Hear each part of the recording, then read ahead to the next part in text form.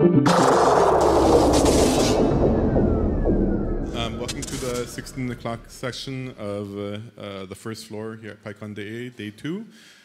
Today we have a very nice talk by Patrick Schemitz. It's called From Java to Python, Migrating Search Functionality at billiger.de. It'll be 25 minutes and then 5 minutes afterwards for Q&A. Enjoy.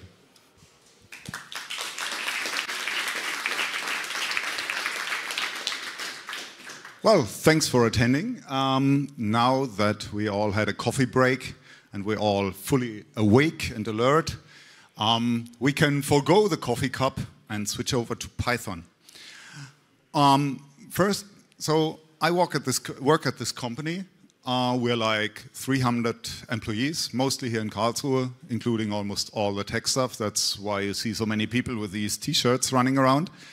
We also have offices in Leipzig and Dresden, and quite a few people in Plovdiv in Bulgaria. As you can see from these logos here, we have quite a few brands, but the core of the company, the core business, is price comparison. That is what we do in so many words and logos. And for this talk, I'm going to focus on the German aspect of the market, which is currently by far the largest. In Germany, our main venture is the website billiger.de, price comparison site. And there's also a syndication partner API, which basically provides the same functionality as the website, including all the offers and the search functionality. The data set I'm talking about here is the German data set that is 2,500 data feeds from like 50,000 shops, online shops, delivering 65 million offers. And these offers change quite often, quite drastically, like 10% of these offers will change every day. There will be new offers, old offers will be deleted, there will be price updates, there will be updates to the description, updates to the availability, items might go out of stock. So there's at least 6 million changes a day. The main website, billiger.de, is visited by like 200,000 people every day, typically. And the main website and the syndication API combined account for 17 million search requests on a typical day. So this is the website. On the website you can search for stuff like these winter tires by the Goodyear make, and you will be then presented with a choice of offers for this, hopefully for this tires. And you have the ability to further drill down the result, to restrict the results, to filter it. And as I said, 17 million requests on the 65 million offers data set. How do we serve these requests? Back in the olden days, that is until February this year, it's not so olden days, the architecture looked like this. This green box would be one server, typically a dual 6-core or dual 8-core, 128 gigabytes of RAM, terabyte SSD, pretty decent hardware. And on this machine, there would be one Apache Solr instance with one huge index. That index would contain all 65 million documents. We fortified Solr with a few custom components, and I'm going to talk about these in depth. But first of all, the clients, that is the billiger.de website and the syndication API, the partner API, they don't directly access Solr. They have to go through a JSON RPC service, the search service, which encapsulates the actual search. This is a remote procedure call. Python makes this look really nice. This looks like a normal local procedure call. In fact, it's RPC, JSON RPC. And the search service runs our standard company tech stack. That is, it's written in Python, the web application, and using the Pyramid framework in an Apache and Mod Whiskey setup. That's pretty standard in the company. Now, Also on the server is this updater. The updater feeds the 6 million updates per day into the Solr index. Typically, this is done every 10 minutes or so. There's a batch of updates. At night, fewer updates. During day hours, lots of updates. Yeah. So how does this architecture scale? When it comes to number of requests, it scales really nicely. We have 20 of these boxes for the 17 million requests. Should the need ever arise, like 30 million requests or so per day, we would just add another 10 or so machines and handle that. That's really nice. What is not so nice, however, is how the thing scales when it comes to index size. The 64 million documents, when I build a new index on the machine, the index will be 50 gig in size. And that is manageable, barely. However, due to the way Lucene, which is at the core of Solr and also Elasticsearch, handles updates to documents, that is, it deletes and reinserts them, this index will blow up pretty quickly. It will blow up to like 100, I've seen 180 gigabytes, I have seen 200 gigabytes after 3 or 4 weeks of operations. And this really drags down search times. This is not viable. We have to switch architecture. So what we did is we did what everybody does these days. We went cluster. And going cluster, quite frankly, sucks, the big one. Because going cluster makes everything much more complicated. As you can easily see from this the target architecture. Now, we still have the search service on the green boxes on the servers, but now there's 2 servers forming one cluster, and on each of the servers there are now 3 Apache SolrCloud instances. So for a total of 6 instances, each of these instances will hold 1/6 of the index. And to make this work, we have this guy. This is Apache Zookeeper. Now, you were all reading the Solr reference guide in the bath last night, so you probably all know that Apache Zookeeper is a distributed configuration management tool, originally from the Hadoop ecosystem. And it's also capable of providing distributed transactions over these nodes. So not only does it do configuration distribution, but also coordinates the updates. Because as you see, there's only one updater. This machine has no updater. Doesn't need one because all the updates are fed here into the cloud, and then SolrCloud, in conjunction with the Zookeeper, will make sure that that all documents end up in the right shard. Shard is the Solr term for the 6th of an index. So I'm going to dwell a bit about the components later on, and just to give you a bit of orientation, when I show you Java code, it is from here, from the custom components, and when I show you Python code, it's from up here. This is where the migration takes part. But before we go into the components itself, let me give you a brief introduction to the Solr component interface. And that is how you write Solr components in non-cluster mode, that is. In non-cluster mode, you have this interface, the search component, and when you inherit from this interface, you've got to implement these 2 methods, prepare and process. Now, the prepare stage is invoked after the query is initially parsed. Query to Solr is an HTTP request, and Solr will then process the query itself and make some kind of Lucene/Solr object from it. And after that is done, for all the components we have configured, the prepare method is invoked. Then, after all the prepare methods have been run, the search is performed, the actual search, and finally, after the search, all of the components' process methods are executed.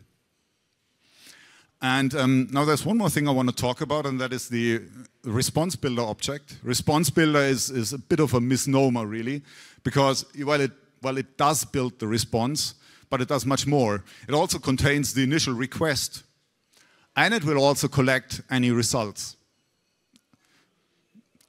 So the first component I want to show you is this one, the QLTB, a bit of a cryptic acronym, which means Query Local Term Boost. That is, term boosts that are local to a specific query. What we do is we boost successful terms, terms being a search engine expression, in this case boiling down to filters or offers, specific offers, for queries we already know. The data looks like that. Here we have a query with the text Xperia X. So somebody is searching for an Xperia X, for Xperia X, would get the following effect. All the offers that have in their brands field the value of 12316, which happens to be the brand ID, our brand ID of Sony, will get a boost. We'll get a boost. That means the score will be increased, and the documents, the offers, will drift towards the top of the search result list. The same goes for categories. Now, offers with a category ID of 4373, meaning cell phones, happen to be the cell phone category in our category tree, we get a tremendous boost. And it gets even more fine-grained. We can boost individual offers, like this particular model, the Xperia X, 32 GB in the color of black, meaning that our users do have good taste. And this one will get a tremendous boost. This will probably be the top product. Now, where do we get this data from? We harvest it from the click logs. We register the interactions of the user with the search result page. We check where they click. They click on particular documents. They click on filters on the left side. And we register this in the logs, and we digest the logs, and we generate a huge XML file. And the updater, you remember in the bottom of the green box, the updater will then place this into the Solr config directory. By the way, the component is open source software. You can find it on the company GitHub. And now I'm going to show you the Java code. Maybe I should mention this as a trigger warning if somebody has post-Java stress disorder or something. But it's not that bad. Well, for this component anyway. So we have the QLTB component, which inherits from the search component and overrides the prepare method. And in the prepare method, first thing we do is we get the original request. That is, we get the original query string, what the user entered, and the original query object, what the Solr parser made of it, right? And then we got to jump through some Java hoops and finally arrive at the boost map. Get boost map, that is basically the in-memory representation of this XML file I just showed you, and get the appropriate entries, the term boosts, the list of term boosts for the query string. So we end up with a list of term boosts. Now, what do we do with these? We have to build a new query, Boolean query, so we can add multiple clauses. And the first thing we add to the new query is the old query, and the old query must occur.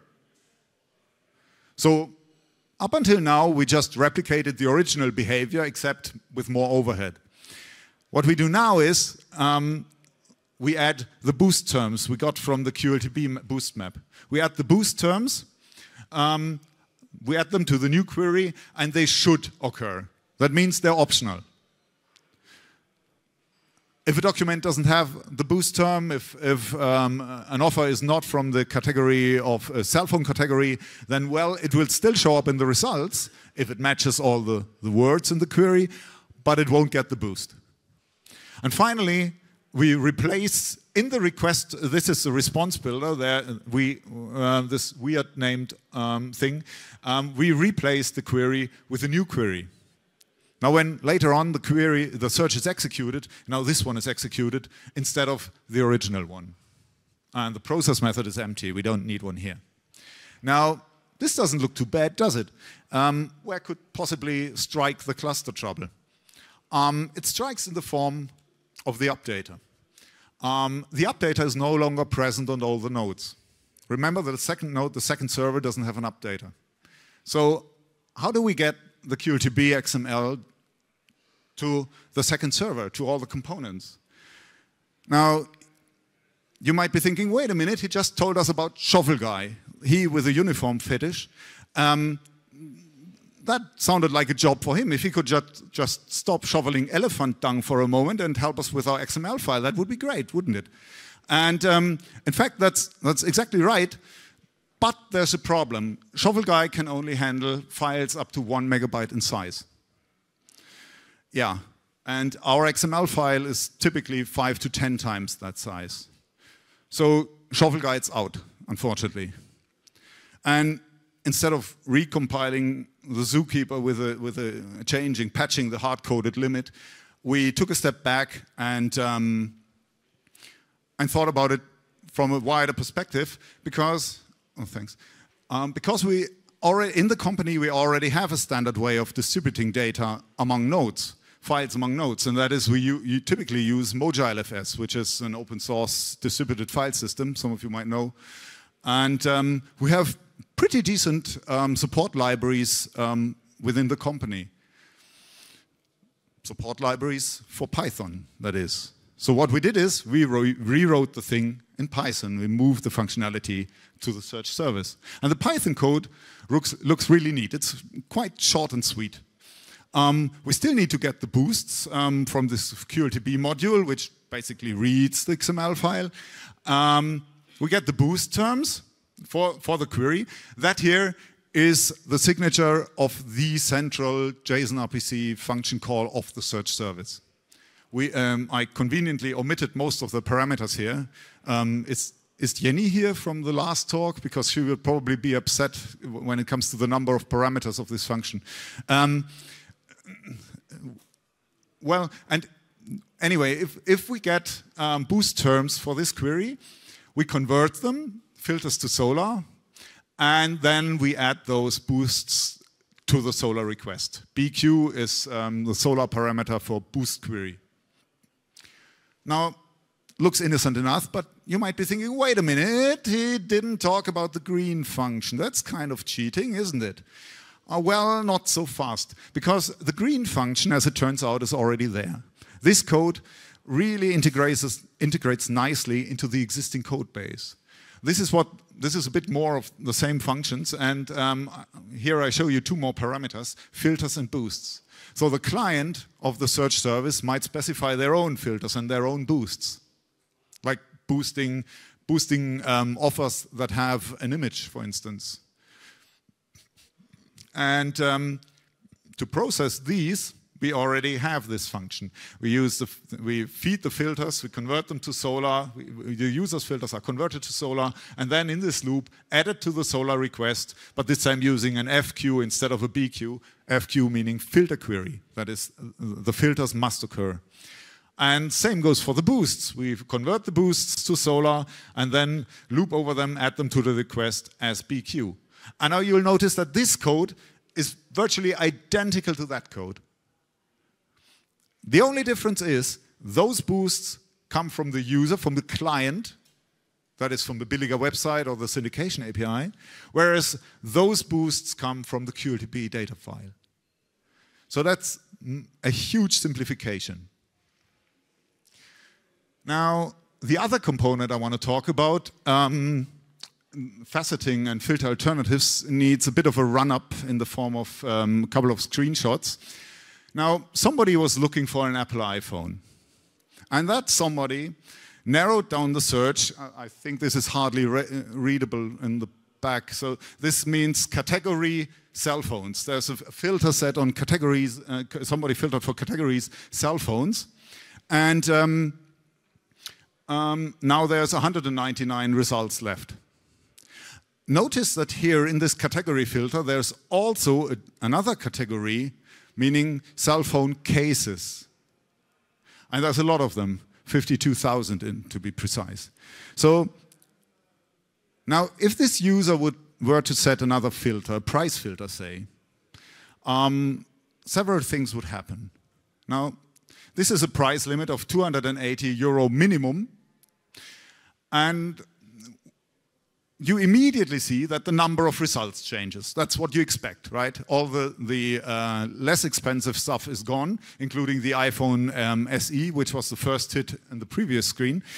But more things change. Specifically, this changes. The category filter box changes. Not only is there now only 166 instead of 199 cell phones, but the cell phone cases are gone entirely. And that is because there are no cell phone cases which are more expensive than 280 euros, fortunately. So now that takes a bit of a moment to wrap your mind around the concept. It's quite intuitive to use, but it's very, very confusing to explain.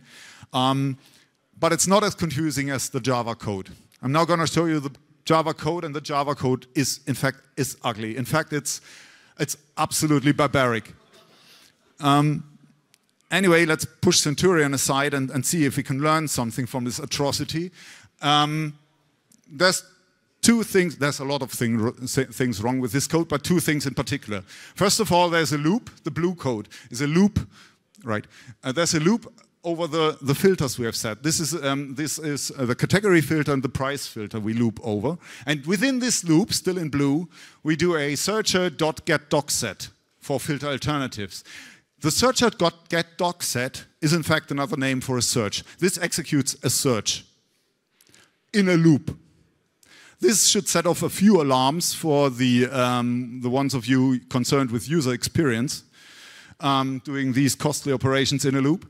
But it gets worse, because the red part is where we get the counts from, the uninverted field index, and then getting the counts and stuff like that. And in this code, we're already up to our elbows in the guts, in the internals of the Solr search engine. This is a private, this is actually undocumented internal code. And by Solr version 6, it is gone. Well, the functionality is still there, presumably, somewhere, maybe. But really, why bother? The code is so ugly, I really felt the urge to print it out and burn it in the company parking lot. And it's pretty slow as well, because we do this search in a loop. So what we do is we move the functionality to the search service. And this solved both problems quite elegantly. I mean, obviously, you can't use Solr internals from outside Solr. But it also solved or much improved the latency with the several search calls. And that is, this is now almost all the parameters. I sincerely hope that, well, that nobody is linting or pepating this. And what we do now is we still have to iterate over all the filters we've set, over the price filter and the category filter. But this time, we don't execute the search, but we only append it to the list of requests. And we reuse all the parameters from up there. The underlined parameters are the ones that show up just exactly in the search method, in the interface of the search service. We replace the filters with the partial filters. We can get rid of the boosts. We can get rid of the paging. And then we do something very nice. This one, search threaded on a pool of workers, does exactly the same thing as that, but in parallel, on a pool of workers. So what we do now is we still have to execute all those requests, but we execute them in parallel and thus hiding it from the users. The user will experience only one of the slowest of them, unfortunately. But we can hide all the other requests. And this is much easier done from the outside of the Solr component than from the inside. So we got rid of some really nasty piece of code, and we improved the user experience as well. So that is really nice. And that's the components I want to talk about. Let's come to the conclusion. That is the very brief version of the conclusion. More elaborate.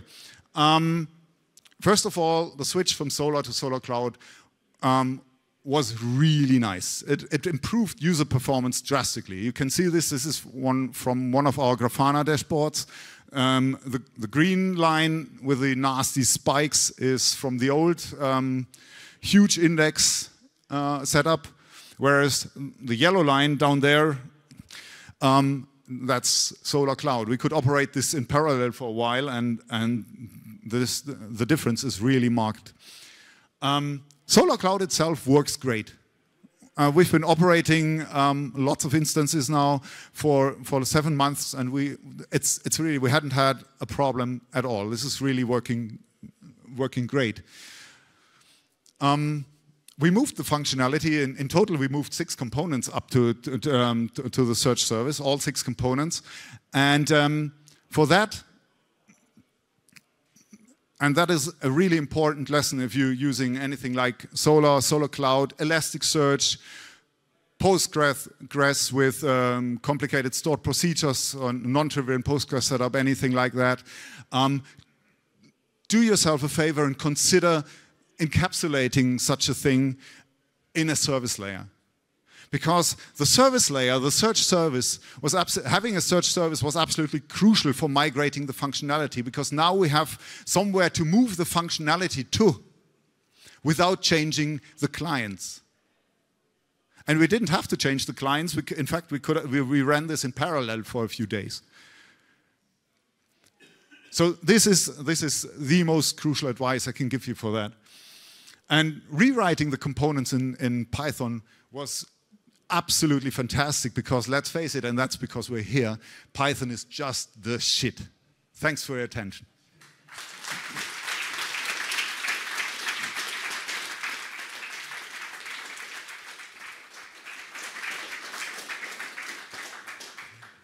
Thank you, Patrick, for that wonderful talk. Does anyone have any questions? Raise your hand. Gentleman up here. Why are you not using the Solr faceting functionality for your faceting? We are, in fact. With the search service, we are using the faceting results for that. Thing is, the default faceting will only return the facets that are available for the result set, for the 166 filtered iPhones. But we need more. We need also the facets for the stuff we moved away. You can actually get facets while disabling single filter queries you gave. I'm sorry?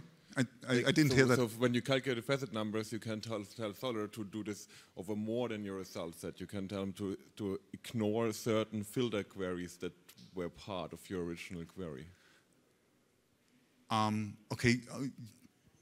While I can't answer that right now, you'd have to point me more specifically to what you mean. Could you come by to our booth after the talk? That would be great. Thanks, because I can't really answer that right now. Does anyone else have a question? Hands up. When you presented your stack, you showed that you're using Apache. And why don't you use Nginx? Why do you prefer Apache?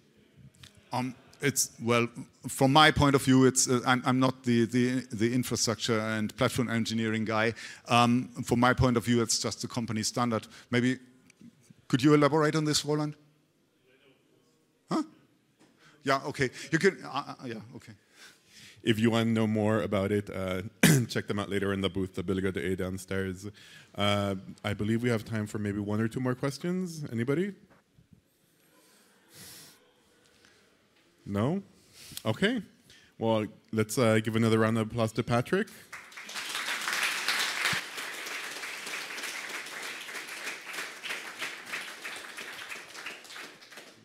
Thank you for coming.